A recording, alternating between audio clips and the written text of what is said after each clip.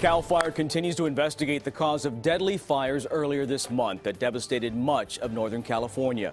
PG&E has been accused of sparking the most destructive of those fires, the Tubbs fire.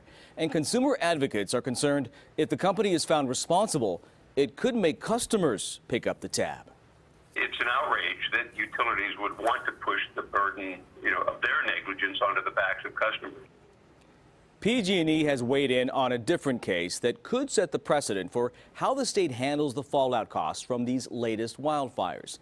Good evening, I'm Tony Lopez. And I'm Christina Janes. CBS 13's Macy Jenkins joins us now, getting answers on whether we might all soon be paying the cost for the wildfire damage. Macy? Well, Tony and Christina, to understand why this is a concern now, we have to go back to 3 wildfires in San Diego back in 2007. San Diego Gas and Electric was found responsible for those fires, but the company wants to charge its customers for money not covered by insurance. Now PG&E is speaking up to say it agrees those costs should be spread out among customers who pay for power.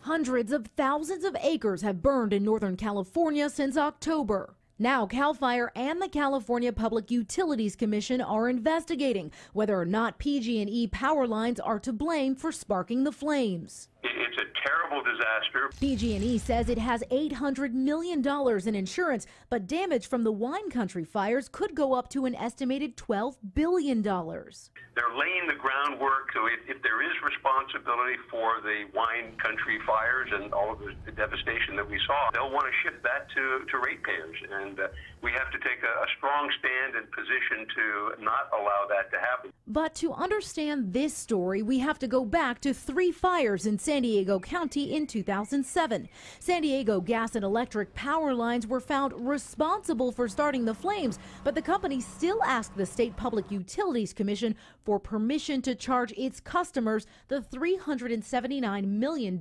not covered by insurance. Mindy Spat works with the Utility Reform Network, a consumer advocacy group. The decision that the commission makes about SDG&E would establish some sort of precedent, possibly, that PG&E might rely on later. Last week, PG&E sat down with a PUC commissioner and asked that in San Diego's case, the commission not establish a precedent of disproportionately placing all the risk on the utilities rather than spreading the cost. The reasoning: wildfire risk is increasing with climate change, drought, and bark beetle infestation, so fires can't all be controlled by electric companies. But if PG&E is found responsible for a fire, why wouldn't the Public Utilities Commission make it pay? I asked State Senator Jerry Hill. Their profit every year is about $1 billion, maybe a little bit more. That's the profit of PG&E.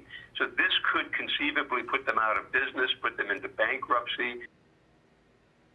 Now, 2 judges already denied San Diego Gas and Electric's request to pass along the $379 million to customers. The Public Utilities Commission typically agrees with the judge's recommendation, but they aren't obligated to.